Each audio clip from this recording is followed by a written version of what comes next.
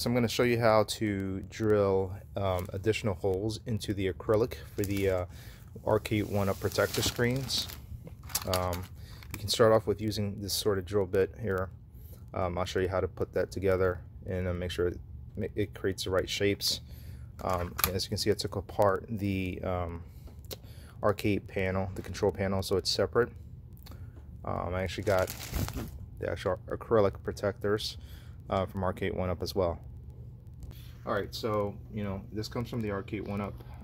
You can see that there's a cover, plastic cover. You'll remove that. You can see it's very clear. It also comes with additional paint graphic back end here that will probably apply, as you can see, through the wear and tear. This will help make it look much prettier. I'm going to have to remove these custom bat joystick as well. Put the protector on there. And the key to this, to prevent it from cracking, is having a strong foundation that sits right below it. And we're going to drill pretty fast. I don't think I want to take too slow. So here's the drill bit. And when I did the measurement, it went pretty much right to there. So let's get started. Okay. Put this right in the middle.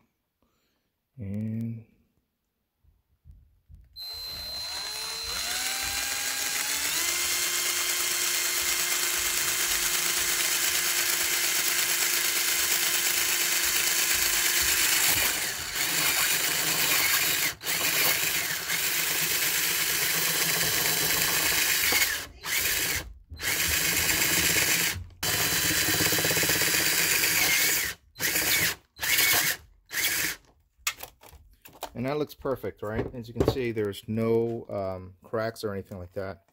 I went right in perfectly. What I'll do is I'll list the drill bits, the Black & Decker drill that I'm using as well, in the listing below, so you guys can have the same setup, and if you guys are trying to attempt to do the same thing. So let's see here. See if I can push a button right down there. Well, actually, it'll fit. Basically, if you want to put more.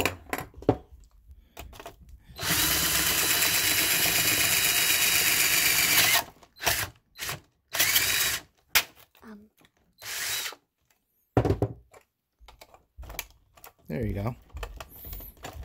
It fits right in perfectly.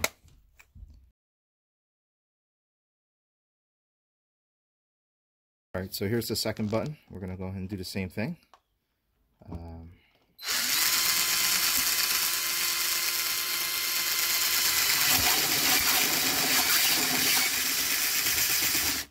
You want to try your best to not put too much pressure. Okay,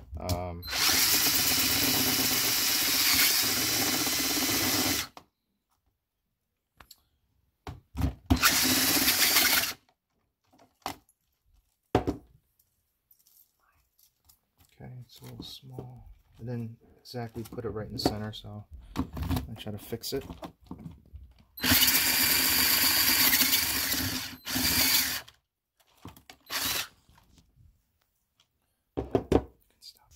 So looks like I didn't really place the drill bit right in the center, so what I ended up doing to fix this is basically put some pressure towards to the right side where I'm drilling right now, so I can get it back to the center.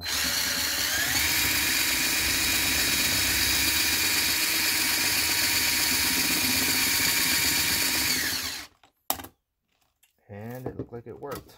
We just gotta clean that up a little bit, but the button will fit.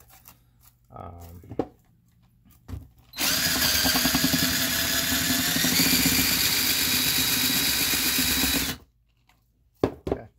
And I don't know, for me, I think that if you start with a less powerful drill, it creates less heat maybe, and that's part of the trick here.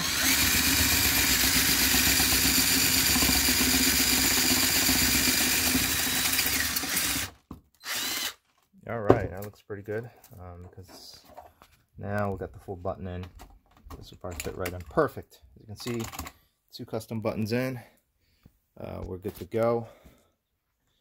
And that's how you drill a new button for the Arcade1up protectors. So just in case you guys are wondering, here's the protective art, the new one that I just placed in the back, which is optional. But you know, more or less I did the same thing. I mean, this is sort of the easy way out, right? You basically drill it the way you did with the plastic protector, and the outcome will probably look like that, and the button will basically cover up any of the flaws. So let me